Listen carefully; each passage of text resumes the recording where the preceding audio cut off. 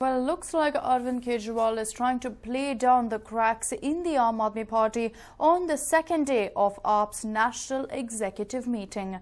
Here's a report. Yogendra Yadav is a very dear friend. After the much talked about high drama over Yogendra Yadav attacking Kejriwal, Kejriwal tried to iron out the differences. Yogendra Yadav is a dear friend and a very valued colleague. Had a long discussion with him. Yog Yadav has raised some important issues. All of us will work on it. Attempts to bring Shazia Ilmi back. He also expressed his thoughts of bringing back Shazia Ilmi, who gave her resignation last month, accusing AAP of being run by a crony clique who takes impulsive decisions. The irony here is that the party has asked Anjali Damania to bring Shazia Ilmi back, who herself resigned from the party because of the internal negativity and later took a U-turn. Before the Delhi elections, the party is trying to get it together by downplaying the rift between the top leaders by calling it a difference of opinion and that it will be sorted. ऐसी कोई बात नहीं है क्योंकि ना तो योगेंद्र यादव जी ने अरविंद जी की किसी जो सर्वोच्च लीडर है उसको कोई चुनौती दी है, ना कोई ऐसी बात है। तो उन्होंने अपने विचार रखे, उन्होंने अपने विचार एक पत्र में बार आपस में उनका हुआ है, तो उसको कोई अंतर्कलह की बात हम मानते नहीं है। तो ये इतना मैं जरूर कह सकता हूँ कि सारा मामला जल्दी सुलझा लिया जाएगा।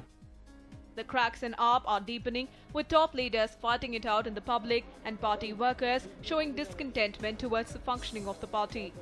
With all the top leaders present at the party meeting, both Yogendra Yadav and Naveen Jain's resignations were rejected and the focus was given to the upcoming Delhi elections and on the organizational restructuring of the party.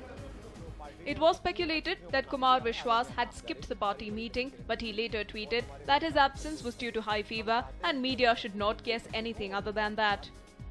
A News9 report.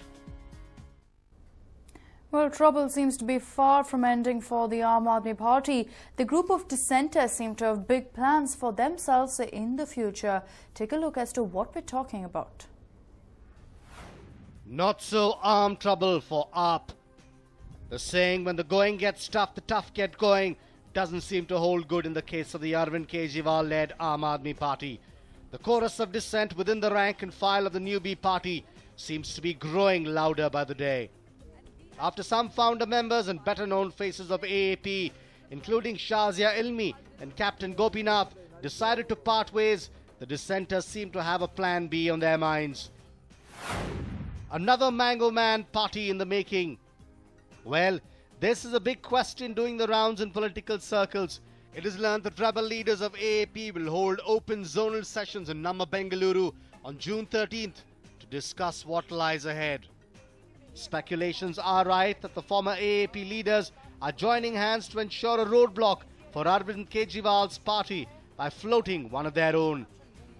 The meeting is likely to be attended by founder members Shazia Ilmi, Madhu Bhaduri, Ashok Agarwal and former National Council member Ashwini Upadhyay. The former AAP top brass will hold a key 3-day session lasting till June 15th. The participants are expected to voice their opinion against AAP and discuss the practicability of a possible parallel movement. The rebel leaders are also said to have consulted their former mentor during the IAC movement, Anna Hazare. The social activist is said to have advised them to launch a new non-political movement with the core focus on various reforms. Following his suggestion, the members are expected to take a final call on launching a fresh non-political movement or form a new political party. The group also plans to submit a memorandum to the PMO over various issues such as education reforms, health reforms, reservation, police reforms, electoral reforms and judicial reforms. The members of the New Front have also launched an online campaign involving close to 11,000 LS ticket aspirants from their former party. A questionnaire has been sent out seeking their opinion on the road ahead. Further, invitations to join the open session, which will be held at the Art of Living Centre in Bengaluru, have also been extended to them. Bengaluru to be the epicenter of new movement. From the looks of it, Namma city might be the hotbed of the parallel movement.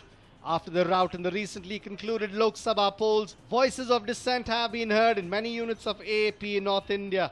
Now, Bengaluru too seems to be joining the chorus. With a new parallel force in the making, trouble still seems to be brewing for Kejriwal and his fellow Aam Aadmis. Despite claims of the new front taking shape as a non-political organization, political aspirations of the top leadership cannot be ruled out, considering their experience in the Lok Sabha polls. So, will the new clique block the road for AAP, which already seems to be in a soup? Only time will tell. A News9 report. Moving on, a potential death blow was delivered today to the already tainted image of the country when it comes to women's safety. Jaipur is at the epicenter of an incident of rape. Here's a report. A nation still reeling from the Badayu gang rape shocker today received yet another jolt. A 21-year-old Malaysian tourist has filed a complaint at the Jawahar Circle police station in Jaipur, alleging that she was raped by a 30-year-old resident of Bhelwadi. The accused is said to be a tour guide. In her complaint, the victim stated that she had arrived in Jaipur on a business trip and had befriended the accused at a casual meeting. She added that the accused took her to a 5-star hotel for dinner on Thursday. After the dinner, she alleges that the accused drove her to a desolate place, drugged her, and then raped her. He is then said to have dropped her off at a hotel. But the accused has a different story to tell. I've been just victimized, nothing else. I am a management consultant. I'm a professional from last 10 years now. And she met me because of a website consulting. And she gave us different proposals as well and asked us to be partner for India. And for that regards, we met him for another 2 days as well. And while going back, she gave us this as we have raped her. So this is not done, and I am ready for all the tests and whatever the things are possible. This could be anything. No, she may be looking for money from us. It could be anything. Reactions to the horrific incident are pouring in from all over the country. Some activists claim that it is high time stringent action is taken to prevent such acts in future. Now, this alleged incident should be inquired immediately without wasting any time, so that that fellow has done, then he should be immediately, the legal action should be taken immediately, and not only that, reputation of our country and justice to that women, these are all involved in. Fingers are now being raised on the efficacy of the newly formed Vasundhara Raje government in curbing crimes against women. A matter of national concern is yet again taking a political twist. But will action be taken to prevent such incidents in the future, or will such issues continue to just provide fodder for political mudslinging? A News9 report. And moving on, practically everyone is on social media. The frenzy is such that even pets have a Facebook account. But there is someone who took really long to make an appearance in social media circles. Take a look as to who it is. Want to talk to the CIA? Well, tweet your way to the agency. Though you might have seen their Twitter handle before, it was officially taken over by the Central Intelligence Agency on Friday at 1:45 p.m. to be precise. And here's the first tweet of the agency. We can neither confirm nor deny that this is our first tweet. Well, it's nice to know that the CIA has a sense of humor. Their first tweet tickled the funny bone of many other intelligence agencies present on Twitter. One of them tweeted, "Welcome to Twitter. Can't wait to work with you on Redacted." Not just then, there were many others who immediately followed the agency on Twitter, and they already were sharing personal jokes using code words like Redacted. Though they made a fashionably late entry into the world of social media, they started trending the very moment they made an appearance. The first tweet was retweeted 70,000 times, and the Twitter handle gained 85,200 followers instantly. But well, making a debut on social media wasn't so easy for the intelligence agency. According to reports, the Twitter handle CIA was being handled by someone else, and the CIA got control of it after it filed an impersonation suit with Twitter. Now, CIA's digital presence will augur well for the agency to provide speedy information and engage more directly with the people on its missions and other developments. However, as we expect, the amount of information dispensed on social media will be highly filtered and the intelligence employees need to seek authorization before giving any information to the media. It won't really be top secret files that will be shared. So if you want to talk to the CIA, just log on to Twitter. A News9 report. And well, Shoaib Akhtar has always been a sensational figure, be it on the field or off it. Even after years of his retirement, he continues to grab attention.